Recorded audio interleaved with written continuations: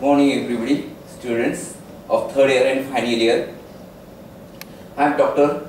Vishal Nimbhore, Department of Repertory, Motiwala Homeopathic Medical College, Associate Professor. Today I will take the topic of steps to repertorization, a very important topic, a relevant topic both for third year and fourth year, because how the process of repertorization starts and what are its prerequisites and in what steps we have to go. You will understand in this topic. So here are the specific learning objectives. The first objective is approach to a case. You will be learning what should be your approach, how you will be taking a case. This is the first thing. The second objective is learning the process of case, how the processing of case starts, what are again the prerequisites for case processing. The third is process of repertorization, how actually we enter a process of repertorization, and the last is path towards simillimum. So how you will have to decide a path towards simillimum. So on this specific learning objectives, on these four objectives, we will go towards the topic steps to repertorization.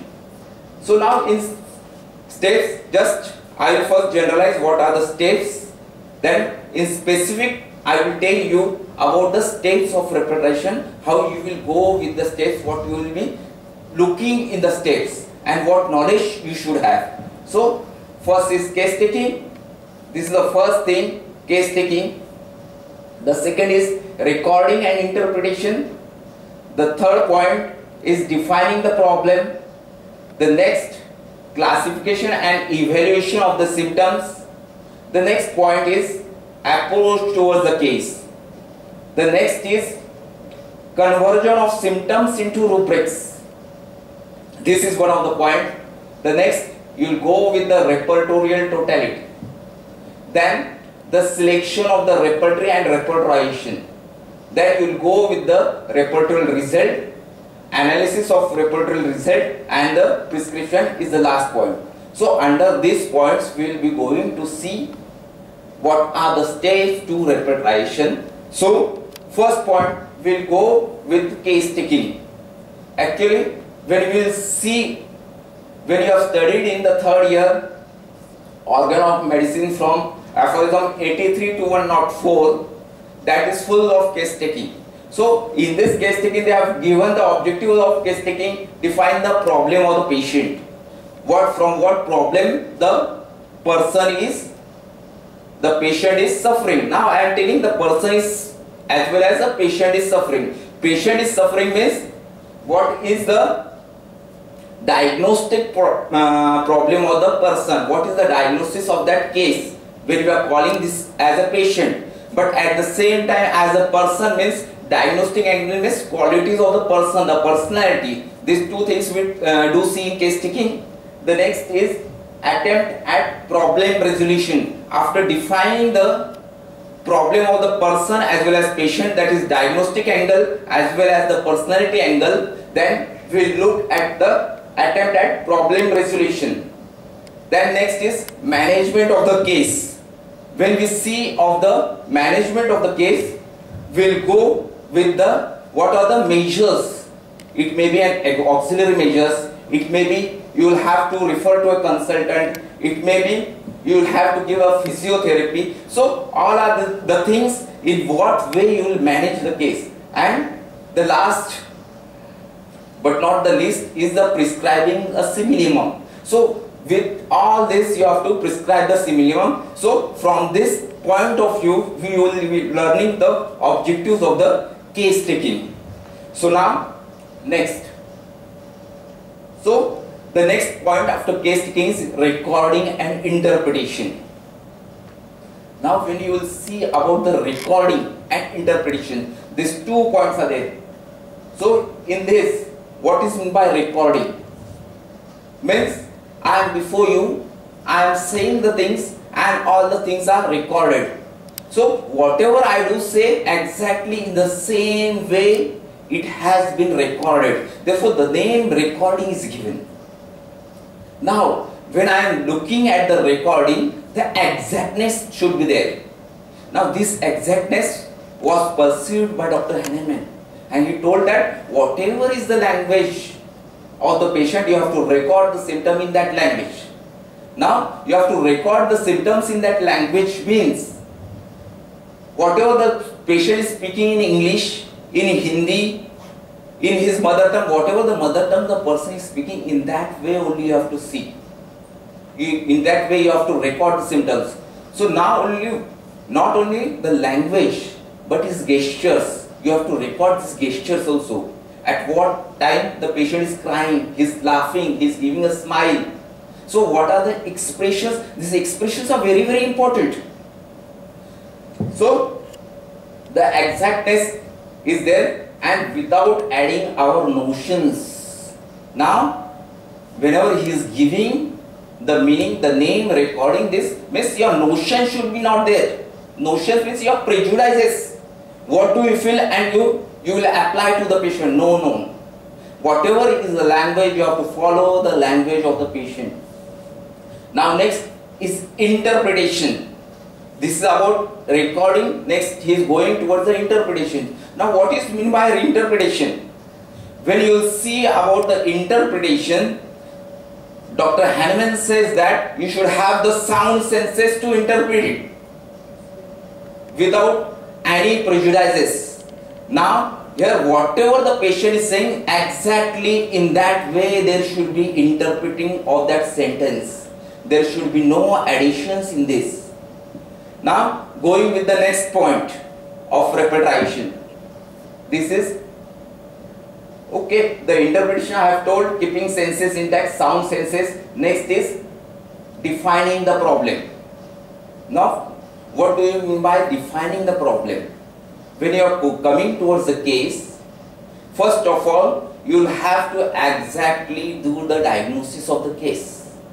Diagnosis from the medicine point of view, whatever it is being given in the books of medicine, that diagnostic criteria you should take first, because it is utmost important from the homeopathic point of view, and homeopath can't go beyond the diagnosis. If he has diagnosed the case, then only he can go beyond, his thinking can go beyond to see the person. Therefore, a diagnosis, a medical diagnosis is very, very important.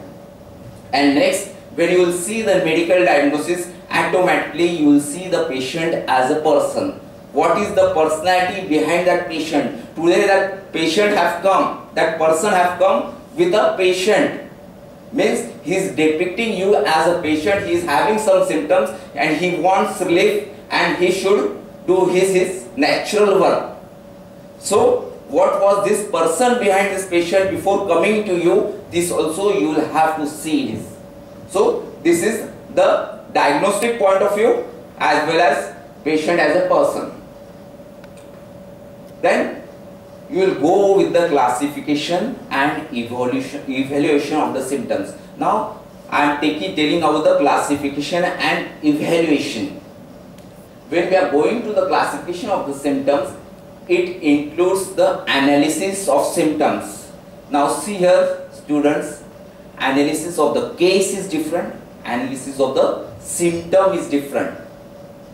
Now when I am doing analysis of symptom, exactly what you are doing? Analysis of components of that symptoms. A symptom, Dr. Boningasan have told the definition of symptom. A symptom consists of location, sensation and modality. So these are the 3 points. Location is one of the component, sensation is the other component, and the third component is modalities. Location, sensation and modalities. And with this you will have to see this. So actually when we are analyzing the symptoms, you are going with which type of symptom it is. Whether it is sensation, in that sensation, whether it is mental general, whether it is physical general, whether it is particular, whether it is characteristics particular, whether this is diagnostic symptoms with more intensity. Now remember here that diagnostic symptoms with more intensity may become a characteristic symptom. So this study, the study of symptomatology you should have, and with this study of symptomatology you can analyze the symptoms. So the knowledge of symptomatology is must for the analysis, or you may say the classification of the symptoms. So, and the next you go with the evaluation. Now this is the main point. Who will evaluate the case? Who is the person who can properly evaluate the case? Now remember, a person, a physician who is taking the case is a proper person who will evaluate the case, or the 2 doctors, 3 doctors who are observing the case, that doctors can also evaluate properly, because he knows the gestures of the patient, the way in which the patient is telling. So now when we are talking about the evaluation of symptoms, it is the relativity of the symptoms, whether the mental generals should be taken first or physical generals.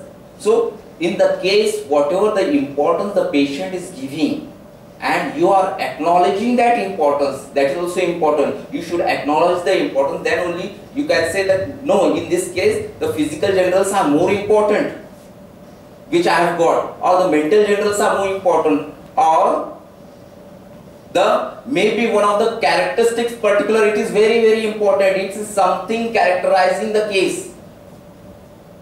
So this is the thing which you will have to see in the evaluation, and even in evaluation always you have to remember the hierarchy according to the physician, according to the doctor who is taking the case, according to doctor who are observing the case.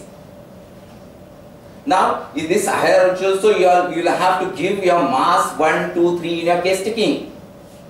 So the basic of case taking here again comes, will have its importance in evaluation. If a person is saying, when you are asking, a physician is asking, suppose I am physician and I am asking you, the patient, what your desires and aversions, what you desires for. Here your intention is that your desires are, means according to food habits you are asking, but just you have asked a plain patient desires, and the patient says, no, I want to roam here and there, this is my desire, I want to travel. So take it out, don't say here, now I am asking you about food habits. And suppose a person says, patient says, no, I desire sweets very much, I like the sweets. Now these are the expression, I like the sweets, I love the sweets, I can't take my lunch or dinner without sweets. Now this is something, the cravings, the likings of this person, and this will be given 3 marks. And when the person says, doctor, sweet desires,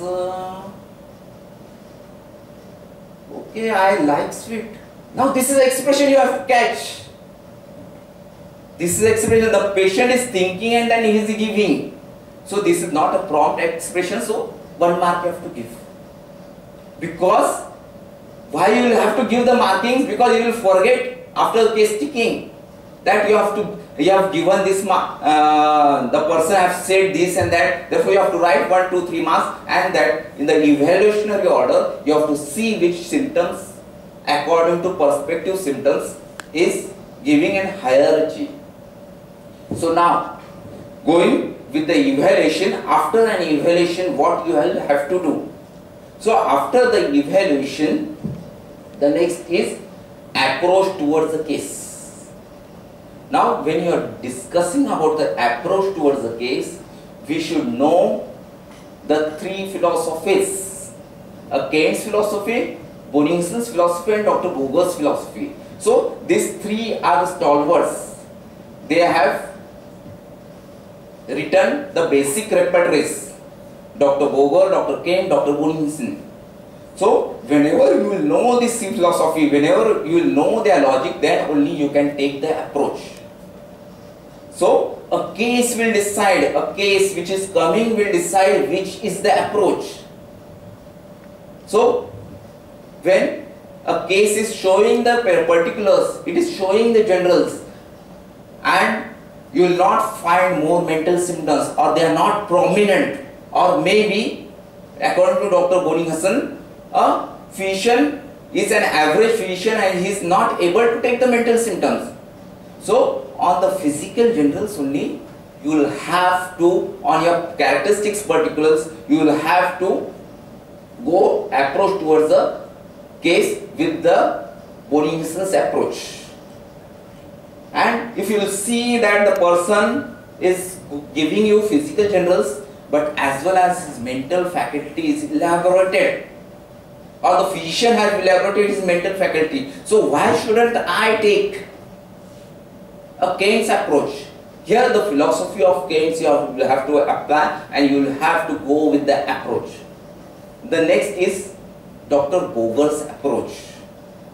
Now, when I may not have, now see, Dr. Boger was a student of, follower of Dr. Boni Hassan and Dr. Kate.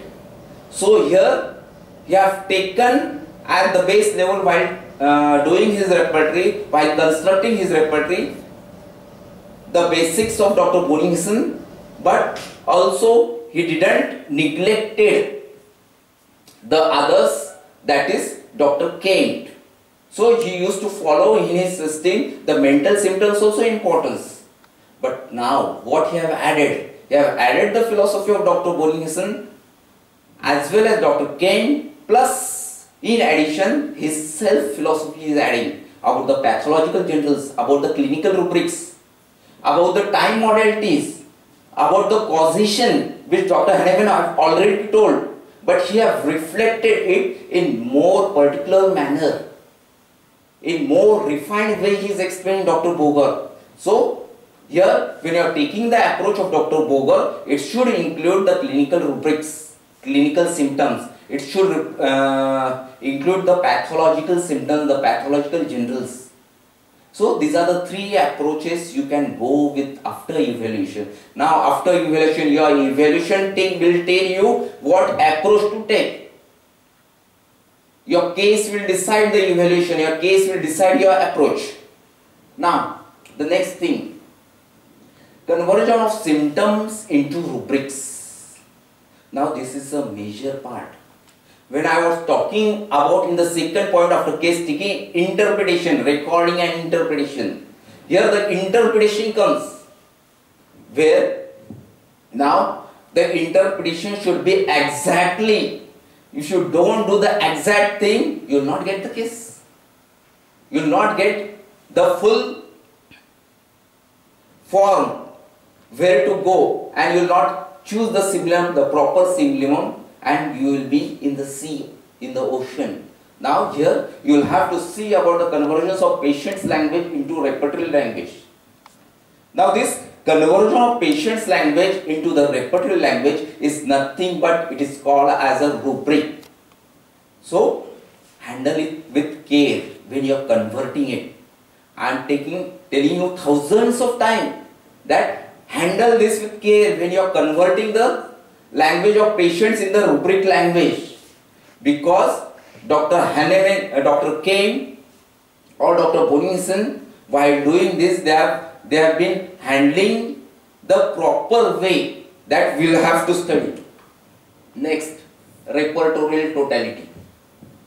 Now here I am not talking about the which totality, I am talking about repertorial totality. I am not talking about totality of symptoms. Remember, a totality of symptoms is different.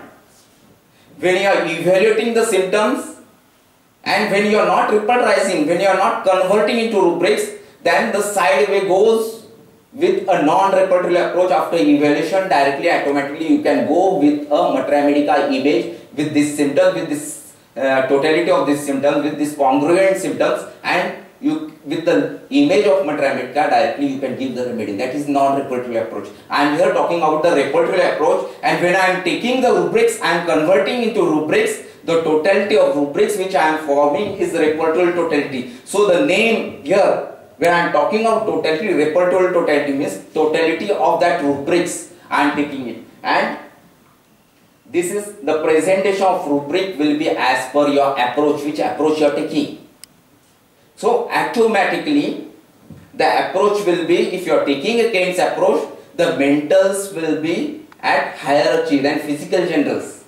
Then at last there will be characteristics particulars.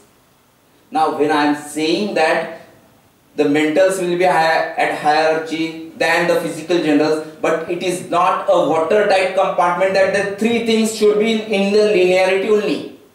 When you find that physical general is first, then the mental general is giving importance, you can do it. So Dr. Keynes also say that it is not a watertight compartment. According to case what the symptoms you are getting, you will have to see this. But physical generals, mental generals, they will have an hierarchy in the Keynes approach. When I am going with the Bonnigson's approach, automatically I will take the physical generals, the causative modalities at the hierarchy. The causative modalities may be a general modality, particular modality, and the mental symptoms I will keep it to differentiation in Bonnigson's approach, because Dr. Bonningson says that there are problems, hurdles from the physician's point of view also and the patient's point of view. Whether the patient is saying the reality, you don't know, or the physician may make the mistake in interpretations.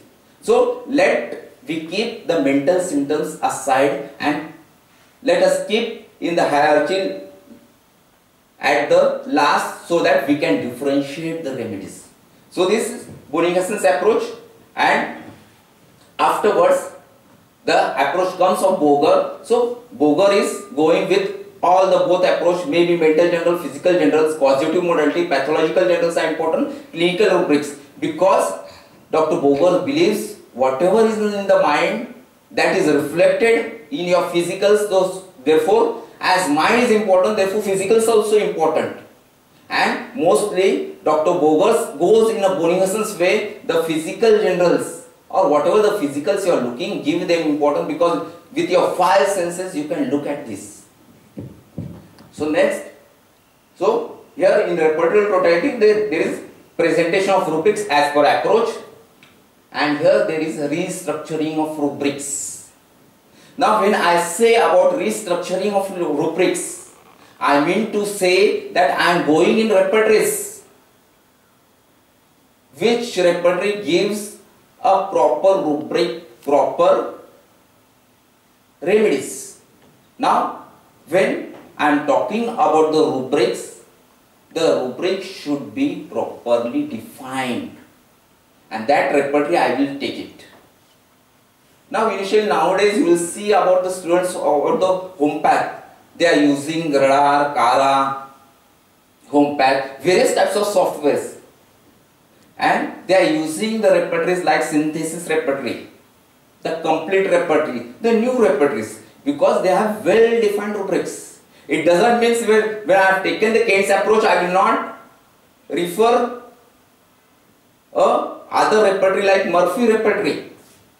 So I will not do like this, because if Murphy is giving a well defined rubric, I will take it. The philosophy is different, and when you are going towards the repertory, you are going with the repertory because a rubric is well defined. So see the difference in the philosophy and when you are choosing a repertory. It is not that I am taking Keynes approach, then only I will have to go with the synthesis repertory, synthetic repertory. But the other repertory is giving a well defined rubric, I will go with that other rubric also. Next. So this was restructuring of rubrics. Now selection of repertory and repertorization. So whatever I have defined already, but on the simple grounds, on the basic level, whatever it has been told, when you are taking Bonnigson's approach, you refer BTPB repertory or Robin Murphy's repertory. When you are going with Keynes approach, you can go with Keynes repertory, with the synthesis repertory, synthetic repertory, a complete repertory, and when you are going with the Boger's approach, you can see go with the BCR, Bonnigson's characteristics and repertory by Dr. Boger, Robin Murphy repertory, the clinical repertories, general clinical repertory I mean to say, or you may go with the specific clinical repertory or regional repertory like Berry-Jahr repertory, Bell's diarrhea. So these repertories also you can go through it, but it is not a golden rule that only you have to stick. Don't be rigid. Again I am saying. Next, now we are coming with the repertorial result. Now there are group of remedies. After repertorization, on the repertorized sheet you will get the group of repertory, and in this group of remedies we will select a simulum, but it is not an end, but the real process starts here. As we say that repertory is not an end, because the other aspect is the materia medica. When we have talked about the relationship between homeopathic materia medica, organ and repertory, we have seen this, that repertory is not a means that you are having computers, you are having software and you can just click, on one click you will get the simulum. Because computer doesn't have logic, and you will have to apply your logic of organon in the materia medica and you will select the simulum. So repertory will give you only close coming group of remedies. Now analysis of repertorial result and prescription. Here whatever I have told, that there is role of materia medica knowledge starts here towards the selection of simulum. So now this is the thing, whatever we have seen about the steps to repertorization, and now just we will recapitulate the things whatever we have learned about this. The case taking, the steps are case taking, recording and interpretation, the defining the problem, classification and evaluation of symptoms, approach towards the case, and conversion of symptoms into rubrics. Next, we have seen about the repertorial totality, what it is, selection of the repertory and repertorization result, the analysis of repertorial results and their prescriptions.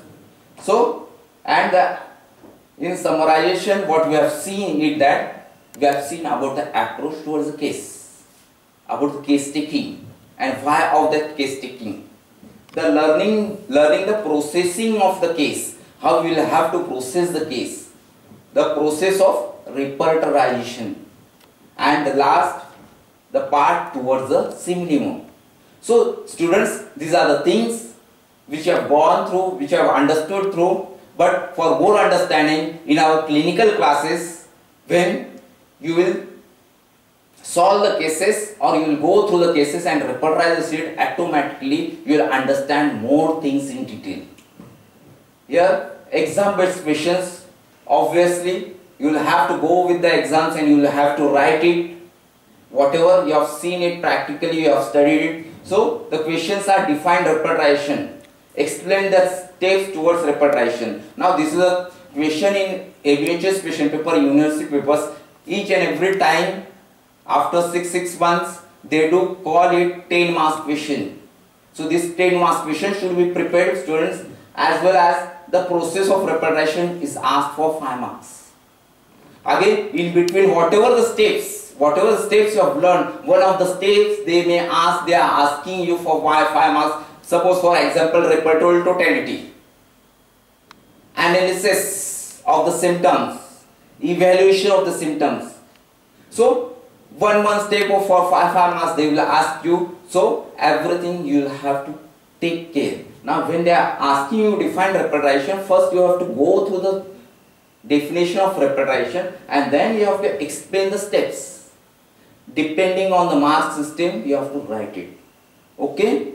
I think you have understood the things. If you have questions, you can put your questions in inbox. I will explain you. Whatever there are queries in inbox, you can put it. And again, whatever are the things, you can call me in the college timings from 10:30 to 5:30. I may solve your questions. Okay? Or you can meet me personally in my department. Thank you. Thank you.